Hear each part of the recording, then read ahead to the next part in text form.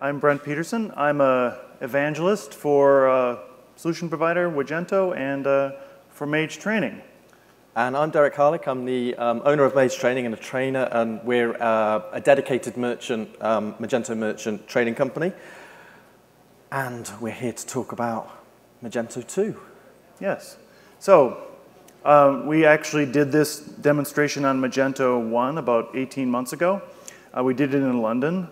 Our theme was, or our title was Magento in 90 minutes. So the idea is that we get the Magento store up and running in 90 minutes with a logo and everything, and then you could buy something at the end. Which worked. We ended up doing it in 68 minutes and worked really well. And so we said, oh, we'll do it at Magento in the meetup in New York. Great. So 90 minutes, she said, well, we need to do it in 60 minutes. Okay, well, we tried to compress it into 60 minutes, and so great. So we put our pitch in to do it here for 90 minutes, and they gave us 45. So we're going to do the best that we can. So what we've done to cover that is that some of the things that we demonstrated, like uploading a logo, we're already going to have done that.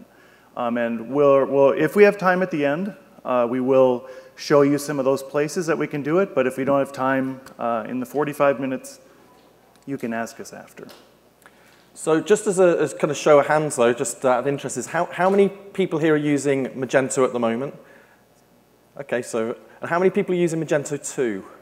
Okay, so a lot fewer, great. So for those of you who have never used Magento, obviously this is just a kind of product demonstration, if you like.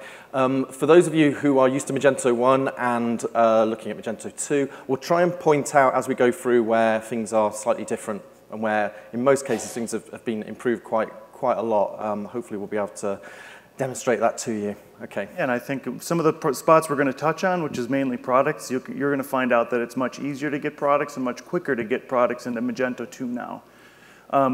So I'm a little more technical, so my role is more of an architect, and I'm going to talk a little bit about hosting, Magento partners, and especially how we can get this version up and running very quickly.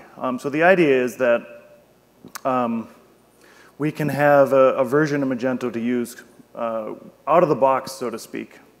So we're going to very briefly look at where to start, and we've kind of shortcut that part of it. So we've pre-filled in quite a bit of the information, but I'll show you the main highlights of that. And then we're going to be really looking at the admin panel. And the main thing we want to look at really is all about the product catalog. So we're going to be looking at how we go about configuring the categories. I think there's some nice little new features in Magento 2 there, and we're going to be looking at putting in some products. In particular, we're going to go down the complex product route, so we're looking at configurable products, and we're going to be looking at an import as well. So basically, we've said to ourselves, we're going to make this as difficult for us as possible to show you how easy it is. And it will be that easy. We're going to have a coupon code. We'll have some T-shirts that you can buy for free, and then at the end, we'll have some time for question and answer. Hopefully. So the first time we did this was, like I said, in London. At the very last minute, Magento came in and said, by the way, don't do this. Make sure you don't do your presentation using the internet, because who knows, we did it in the basement of some hotel in London, or motel, right? The Crown Plaza. Crown Plaza. Don't use, the actual interface for a browser or anything, and especially don't have two presenters on one computer. And so we broke all those rules, and Derek doesn't know, but I'm going to go. You're off. See ya. Yeah. Okay. All right, I'll stay. Sorry. So, okay. Actually. Yeah. So the idea of this is that we have an install of Magento. In this case, we're getting the install from Nexus. Nexus is give us a control panel. They'll give us a version of Magento 2 running. That gives you admin login, admin username. It gives you the ability to start your store right there before you do any stuff. How easy is it to get that installation? You're going to click on something on their website, start your install. Within a day, they're going to deliver you a working version of Magento 2. So there's no setup you need to do. It's very easy. And it is, I mean, obviously other hosting providers do that as well. And it's kind of, someone's dealing with the infrastructure for you. So especially if you're new to Magento, you're getting your infrastructure put in place for you. Now you can just get on with setting up a store. So that's where we're at this stage. Yeah, so this is kind of the community version, and they'll actually do this for the enterprise version that will allow you to easily get up and running within a day. So if you don't know anything about Magento and you're used to the old version or a normal version of a website, Magento works on rewrites. It uses a database to make all the pages. So if you do look at the folder structure and the code, you're not going to see the paths that you'd see on the front end. That's all generated by the database. If we do have time at the end, we'll get into some of the more technical parts of it, but I think this demonstration, what we're going to try to show you is what, as a merchant, you're going to use to make the website work for you, and that's mainly through the admin panel. Okay, so all starts with admin. So what we're going to do, we've done some basic setup on the system. We've put in details about where we're, next slide actually, where we'll be trading, so what countries we're going to be allowing our products to go to. Some quite important things to put in there as well. We've got basic store information. And that literally is things like the telephone number of the store and the name of the store. And this is reusable content. So if we get it put in really early in the process, then when we're creating our transactional emails or updating them, those telephone numbers are going to be correct. And down the line, if we need to change it, we're just changing it in the one place. So all of this stuff we've kind of pre-done on this particular store. It's worth also pointing out that with this whole session, actually, it's kind of more signposting, so some of this we won't be able to go to too much detail on. It's also quite important that you have a think about the products you're selling. I mean, that seems like a really obvious thing to say, because of course you know what you're going to be selling, but thinking about it in the sense that, well, if I've got two different product types, so, you know, let's say in the extreme I sell TVs and I sell shoes, well, the information that you need to supply in Magento for those two different products are going to be different. And it's worth kind of thinking about what you want to present to the customer for those two products before you actually get started in putting your products into the system. And we're also going to set up a very, very basic category structure as well. And I think in this demonstration, we assume that when you're going to make your store, you know what you're going to be selling in your store. So the 90 minutes that we originally denoted for this was actually including or after the fact that you've decided on which products you're going to sell. Okay, so we're going to jump into the admin in a moment. So what we're going to look at is putting a product in there. Now, there are several product types you can put into in Magento. We're going to look at the most common, or the most common two, which is simple product and configurable product, which kind of most stores tend to be based around those. There are other product types. We won't delve too much. Well, we won't delve into them at all in this session.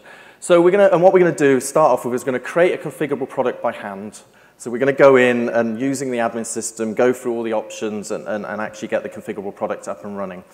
And then what I want to show you as well is using the import facility to actually do the same job but en masse.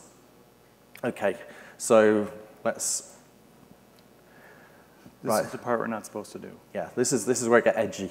So, okay, so we've got a Magento store. At the moment, we've got a very basic store, and we've just put a home page on there just to get us started. And we have our admin panel. Okay, so for those of you familiar with Magento 1, I'm sure everyone's kind of had a peek at this already at some point, but it's changed. The admin panel has changed, and we have you know, a slightly different layout, and some of the menu items that you'll be used to might have changed position to where you're expecting them to be. Okay, so I think pretty much everything that was in Magento 1 is in Magento 2. They just might be in slightly different places. And one of the nice things about this is now you can use it on a tablet, so it's semi-responsive. It doesn't go all the way down to the mobile, but you can actually use it on multiple devices, including your tablet or desktop. Yeah, it's much friendlier to use now. Okay, so I'm going to start off. We're going to be starting off by looking at products. Now, again, Magento 1, there might have been a few more steps that I would have done before I dive in and start creating a product. But what I want to do, and I might have still done those steps in the real world. In fact, I probably would do. However, I want to demonstrate that you can shortcut a lot of the elements that you might have had to have otherwise kind of do longhand in Magento 1. So I'm just going to dive straight in and create a product from the start. So good practice really should dictate that you create an attribute set for products and you create your attributes for them. But we're just going to dive straight in. So to do that, I go to the Products tab, and I go to Catalog, and that's where we can see the products that we've got in our database. And if there is time at the end, we can talk about the other product types. There's downloadables, there's bundled, there's all kinds of different product types that we're going to show, or that are possible, but we're just going to go over 2 today. So if I go to the Add Product menu, just out of interest, there's a drop down there, and that actually shows you the different product types that you can use. You don't actually have to use that, though. In this case, we can just go straight to Add Product. So at this stage, it's kind of like, how does it know what product type it is? But hopefully all will become clear as we go through. So I just add a product. And in the previous version, what we do first is pick your attribute set. Absolutely, so a lot of things had to be done in advance. This allows you to do a few more things on the fly. Okay, so what I've got in mind here is that I want to create a configurable product. So what a configurable product is, it has a product that is represented on the front end that the client sees, and that's what they think they're buying, if you like. But actually, because it has different elements, in this case it's going to be t-shirts with different colors, really each of those products is a separate product. So those are simple products that sit underneath the configurable. So this is what we're going to go through and show how we could create that. So the first thing I need to do is give the product a name. And a configurable product, a good way to think about it, is a landing page of sorts for a bunch of simple products, and it allows you to quickly choose a simple product. So as I type in the name, it actually fills in the SKU for me when I'm doing this for the first time. Okay, this is a new feature on Magento 2. Probably in this case, I probably don't want my SKU to be plain t-shirt as well. I want it to be kind of a stock number or something more representative. Boat t-shirt. Pardon? Boat. Boat t-shirt. Plane. Yeah. Well, we'll do a boat t-shirt next. So we've then got a price. I'm going to put a price in here, but you'll see later on that this price is kind of almost redundant. But I'm going to put one in here anyway, just for the time being. And that's something else that, for those of you who use Magento 1, you will notice that in Magento 2, a lot of the things like the price can be independent of each of the options, which was something that was out of the box, wasn't possible in Magento 1. And then we come down and we have an image here. So I want an image to represent this product. So all I need to do is click on the image, and I've got a load of images in here. So I'm going to pick this red t-shirt image, and I hit open, and now that's just going to upload, and then it will appear. And you did skip over it. So tax is something that's configured in the consistent setting, and so we're not going to get into that today. But again, if there's questions after, we can certainly address those. I wasn't intentionally tax dodging then. I was just. You're from England, right? Yeah, it's just our prime minister who does that. So quantity again. This is the configurable product. It's not relevant because that's going to be defined at the individual simple product level, and also the weight as well is not relevant for the configurable. So this is one of the areas that's interesting. Is now I get to pick what category the product is in. So if I select this option here, it will present to me. So we can do categories on the fly now? We can, yeah. Oh. Yeah, so it presents to me the categories that are available in that drop-down, and the only one it's showing there is the default category. So Magento 1, I would either create the product and then go and assign the category, create the category later and then assign the product to it, or abandon this, go and create the category and then come back. But actually now we can create categories on the fly. So in the previous version, you had to have everything done in advance and then apply your products to those categories. So this is much quicker and much easier. Okay, so I select the category name and what its root is. Okay, so in this case, the default category, because I want this to be at the top level. And I hit create category.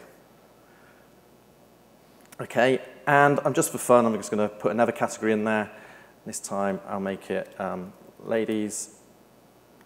And when I select this time round, I've now got men's that I can also put this in, but actually I still want this to be in the default as well. So I'll put that in there. And then I hit create. And obviously it knows, because I'm creating it on the fly and I'm creating it within the product, it knows that that category should be assigned to the product. So it does that. And obviously in this version, the categories work the same. The only difference now is the management of those categories. It makes it much easier to manage them. And I'm just going to steal some copy here from a Lipsum site. So all good products have a Latin description. So we put our description in. And so now we've created the basics of the product. Okay, and that is kind of like the starting point. If you're used to Magento 1, you know that there's lots of tabs that you have to go in and out of to get the information to get the product live on the site. And now in Magento 2, that's all condensed into this one area. You still go find all those advanced features, but it's been condensed down. But now what I want to do is I want to create the configurable. So if anyone's got experience of creating configurables, there's a lot of steps in Magento 1. They cut it right down in Magento 2. So we have an option down here, which is the configuration. If I click on that, it allows me to create a configuration. And this is where I'm going to create my configurable products. So I hit that. And again, and I'm liking this feature as well, where things are sliding in and out. So it's keeping you in the same place, where again, in Magento 1, you were always moving to different pages. So what we've got here is a list of attributes, okay, so questions about the products that can be used for configurable products. So the attribute's been set up in a certain way, and it will be presented to us here. So if we had more attributes like that, there would be more there. And the attribute is basically the way you're choosing your product on that category landing, or the configurable landing page. The attribute is the part that makes either a drop-down or however you want to display that. So I selected the color attribute, and now it comes up here are all the values that are available in that color attribute. So when you create an attribute, you list all the options that might be available. And you can see there's no options there. And again, I can create the options on the fly. So even though that attribute existed, it hasn't got any values in there at the moment. So I can now create these values on the fly. So I hit and create value, and I'll put in red, and then I select that button. I'll put in green.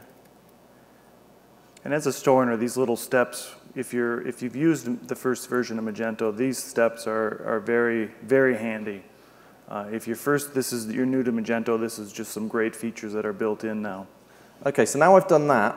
And I've ticked the boxes of the colors that I want for this particular product. So there might be, I might decide that this particular product doesn't come in green, and that's fine. I can just untick that. But now I've done that, it now knows that there's some more questions it needs to ask about these elements. So I hit next.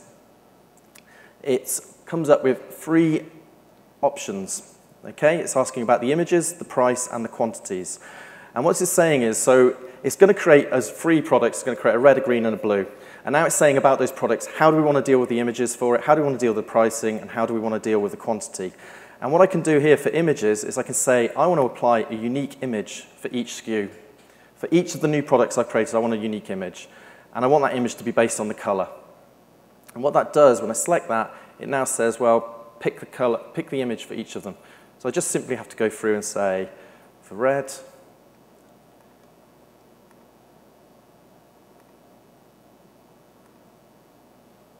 and these are just some steps too that make it so much easier for the buyer to choose what they're going to buy.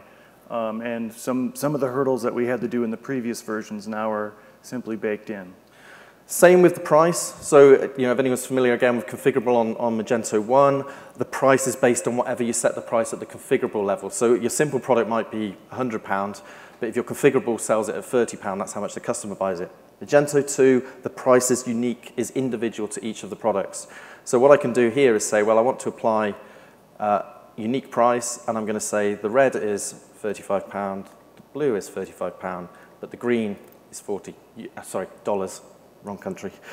I'm not going to make you. We can do it in pounds. We can do it in pounds, but yeah. That's and the same with the quantity as well. So opening stock for this particular product, and I can now apply stock levels to it. And again, just choosing what the element is that we're doing that for. And this will be the opening stock levels for each of those products. So I'll maybe do 10, 20, and 10. Once I do that, I hit the next button. Okay, it gives me a summary of what we've done. And now I can generate the products. Now it's going to go away, create those products for me. Okay, it's got them down there. I've also got this here where I could look at this and go, well, actually, the SKU, I want the SKU to be different. And I can change that in line. Whereas, again, in Magento 1, I'd have had to go into each simple product and make that change. Right, so I'm good with that, so I just save it. Now, this is I really like, anyone who knows me, who's been on any of our training courses, knows that I am obsessed with attributes and attribute sets. And one of the most common problems I see with people who maybe haven't thought them through is that every product's in the default attribute set. And it's really easy to do that, particularly if you've got a new store. The great thing here is that it prompts you. So we haven't specified an attribute set for this product. Magento 1, it was the very first thing you had to specify. So now I can actually decide, well, actually, I want it to go in the default attribute set. never put it in the default attribute set. It's, for me, it's the equivalent of editing the core code of Magento. It's like never put product in the default attribute set. So we can either create a new attribute set. So I might not have a t-shirts attribute set. I can create an attribute set for that, or I can just add it to an existing attribute set. And as it happens, I pre-created a t-shirts attribute set just so we had one there. So I just have to select that there. And in the previous version, if you chose the attribute set, you had no way of undoing it once you've made the whole product. So that's it. Now I just save the product. Oh, it's saving it for me. Sorry, just a slight delay there. OK, and now that product's available for me to have a look at. Now, in hopefully this hasn't timed out. It has, yeah. Just quickly. What will happen is in your live Magento store, there's re-indexing happens probably every minute. Depends on how it's been set up. Just to speed things up, we're manually re-indexing, but you will not need to do that. As you get it from your hosting provider, they will have set up your crons, which now Magento runs. The indexes run automatically, but just in this case, we're doing it just to speed things along. OK, so if I refresh my website, so this is the front end of the site, what we should now see is we've now got a men's and ladies category. And if I go into men's, we have a t-shirt there, OK? Click through to the t-shirt, and we've got this drop-down, right, which is fine. That's kind of like, quite often what certainly older Magento stores kind of contended with. But as we change the product, the color of the product changes. And you can see there as well, the product that is, product price also changes dynamically.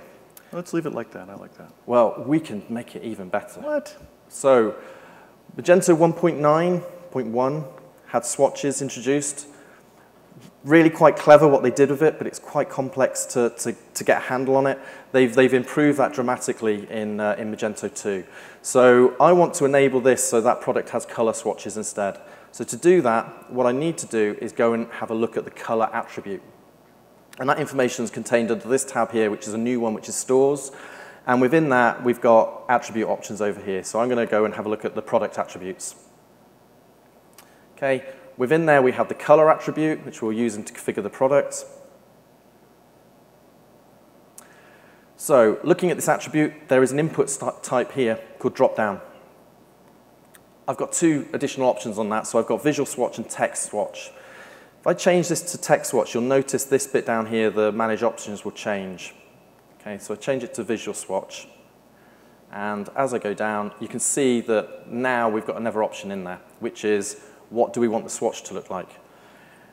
And I have two options here. I can either, so if my swatch was, if I had a patterned t-shirt and we want to show the pattern, I could upload a swatch with that pattern and upload it there using the upload file. Or if it's just a block color, I can just choose color. And there's a color picker there. So if I knew the hex number, I could just type it straight in there. But what I'll do is I'll just roughly create some red. And this feature is great, especially using the hex number. It allows you to have a very large amount of colors with no image overhead.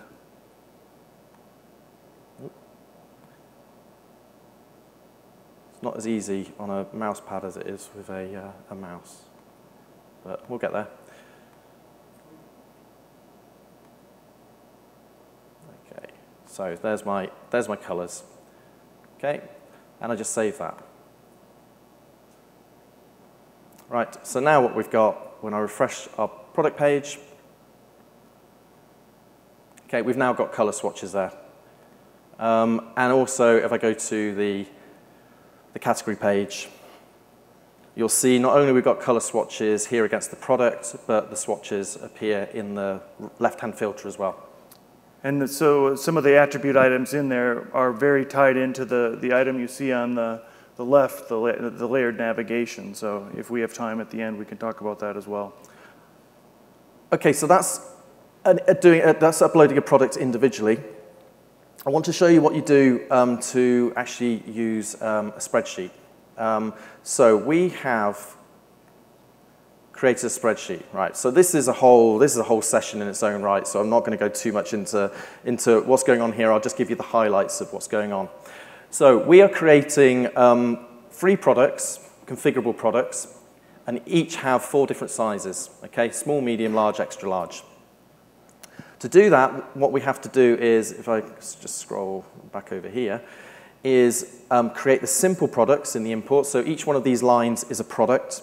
So I have to create the simple products, and then I create a configurable product that ties all those products in the way that we did manually on the front and the back end there.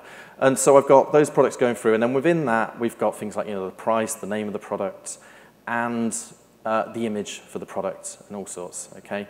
So this information is going to be imported directly into Magento.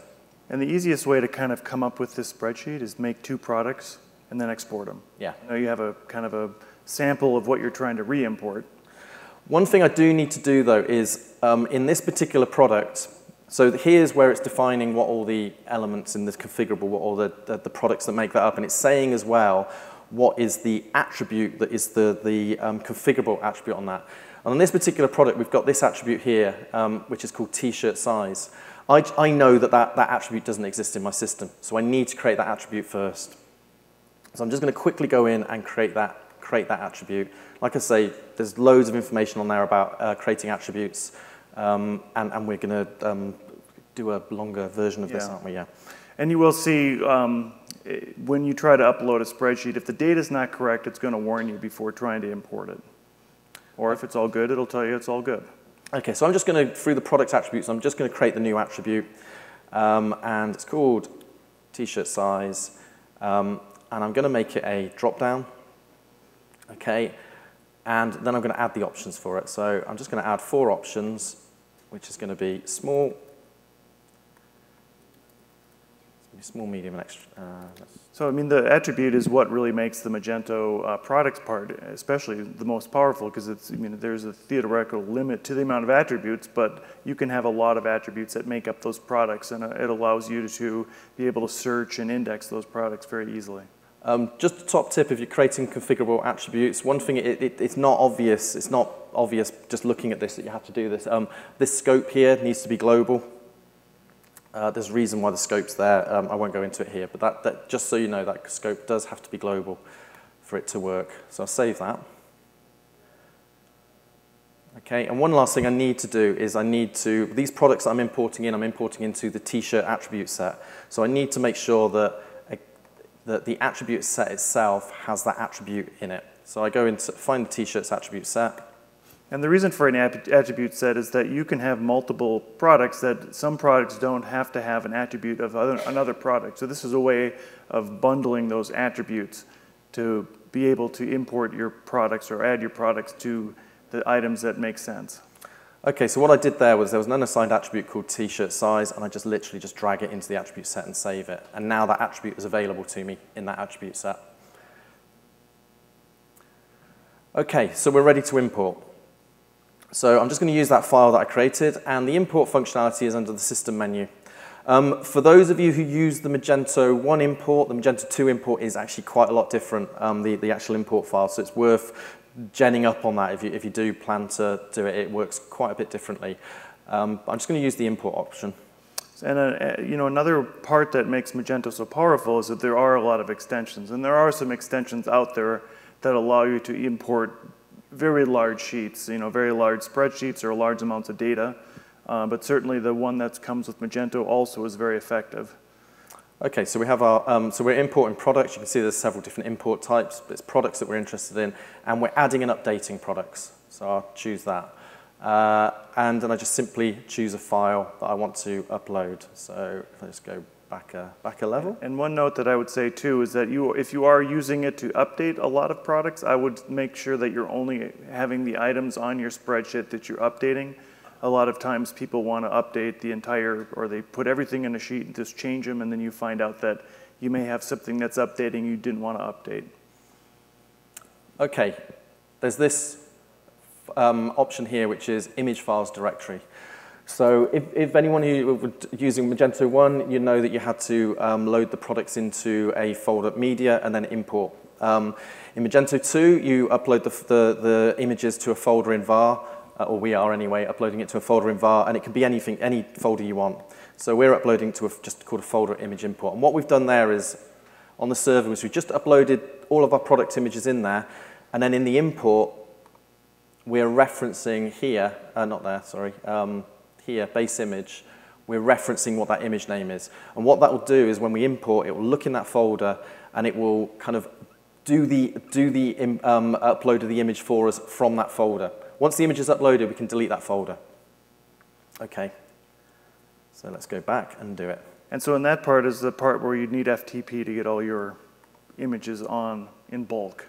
Otherwise, everything so far we've showed you, you don't need any access to the server through the FTP or SSH. So what I just did there is I hit the check data button. So what happens then is the import is looked at and it's checked that the data is valid, that it meets the, if we've got an attribute that has certain criteria, that it meets that criteria and so on. So it looks at it and it tells us, it gives us information with this, if this import has got errors in there. And actually, and as well, something else that's a slight improvement is that if you have got errors, you can download a file that tells you where those errors are within the import. So this one's fine though, so I can just now hit the import button, and now that it will import the products into our database. Or into our store, rather.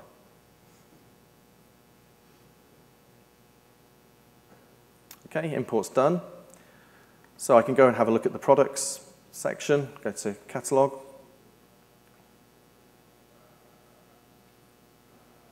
Oh, we need to re-index, but we've got within here products that have been uploaded, okay? So let me just run the indexer.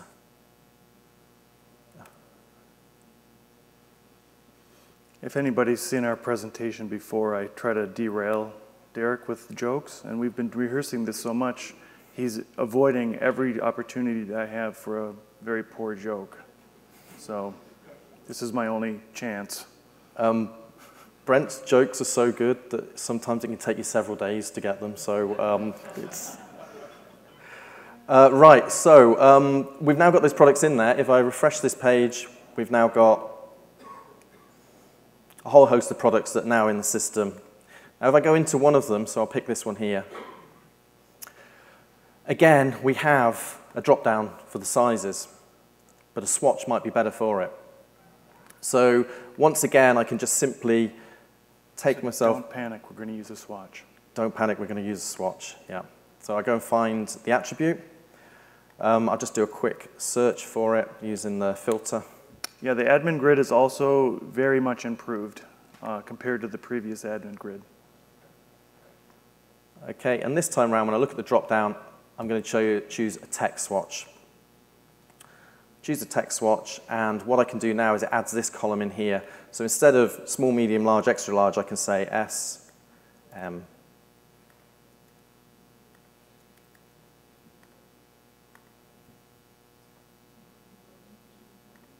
Okay, back to our product page. Okay, so we've now updated that to be swatches.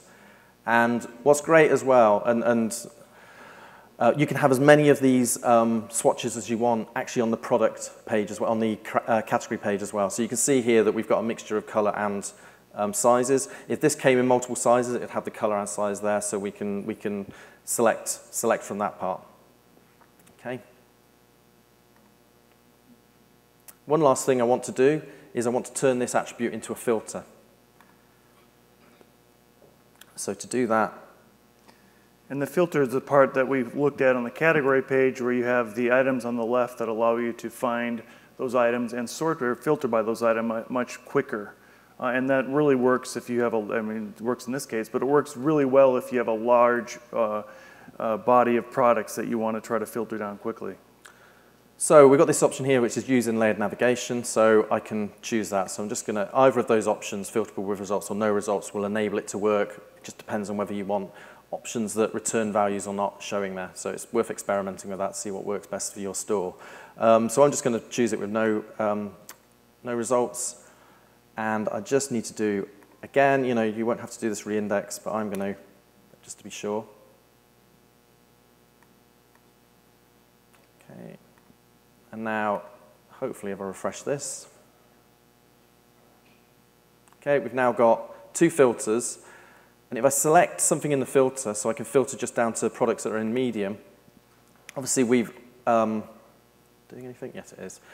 So we filter on products that are medium, and what it does is it will only bring back the products that come in the medium size, but it also pre-highlights the size for you as well. So it's kind of a nice little usability touch there, hopefully for that. So yeah, basically that's the adding of the products. Okay, so then I think we can add an attribute. I mean a coupon. Yeah. So there's a couple more things that we would need to do, and again, we just don't have the time to cover this, but we'd obviously want to link the store to a payment method. It's just getting simpler and simpler to do that. Yeah, the major payment methods come with Magento, Authorize.net, PayPal, check. But that would be something you'd need in advance, link it to, and then a shipping method is something, again, FedEx, UPS, the major ones come with it. So all those items, you just need to have an account and you're ready to sell. In this case, if we're doing a coupon and they want to pick it up, it's very easy to have that part done. And something else to consider is on the next slide, but something else to consider as well is the transactional emails that go out. So there's emails there that you would probably need to go in and customize just to make sure that you're sending out the right message to the customers. Yeah, the Magento does give you a great facility to make custom emails based on the transactions. And it does give you the ability to do multi-currency, multi-country, all out of the box. Should we try to buy something? Yep, so what we're going to do is I'm going to put in a coupon code, which I've actually already put in there. So we've set up a coupon code for, so under marketing, we have something called catalog price rules, which allows you to put voucher codes in at the end of the checkout process. You can do a lot more with it, but that's what we've used it for. And this part is very powerful. It allows you to do a whole bunch of different things. Coupons or just catalog rules, sales by date, sales by SKU. There's all kinds of promotions that we can bake into this without having any programming. Okay, so we've put a code in here, which is this one, which is Imagine16. So that's the code. And basically what we're saying in that code is if you put that in the checkout, then the actions are that you get a percentage of the product price discount. In this case, it's 100%. Okay, so whatever the product price is, and and then there's a limit to how many products a customer might buy. And this part down here restricts what type of products are eligible for that, for that sale. And you can restrict the amount of coupons that they want for the product and how many times a user can use a coupon. So then in this case, you can actually go to that domain right now and buy one of these t-shirts for free. So I think we should try and put an order through. Yeah. So we'll do the Keep Calm shirt.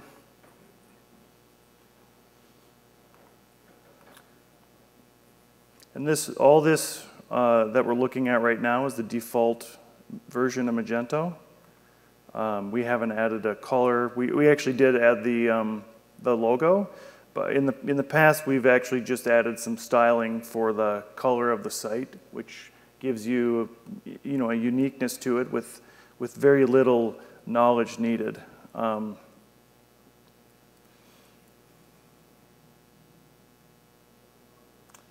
So something else that's changed as well is that in the checkout process, the very first question you get asked is the email address. So from a merchant point of view, that's great because that means we're capturing the email right at the beginning of the process. So if anyone drops out, then we've still got the email address so we can send them recovery emails. And what's also you'll notice maybe is different is that the discount code previously you could only apply it at the shopping cart level. As soon as you got into the checkout process, you couldn't apply the discount code. I didn't. Whereas now you can apply at any point during the checkout process. So hopefully, making it more usable, user-friendly to the client. We have a t-shirt that we've applied a discount code and it's completely free now. Since we were doing a flat rate shipping, it's not going to ask us for the shipping method. And there we have it, a completely sold product, which now we can go and look at an order. And one of the things you may or may not notice is right at the end of the checkout process, the customer has an option at that point whether they want to create an account. So it's just simply a case they can click the button and create the account there, rather than previously it was right at the beginning of the process they had to make a decision, do I create an account or not? So you should find that more people will create an account, which has lots of other benefits as well. So there's the order, yeah. And thank you very much. Yeah, thank you. All right, guys, thank you.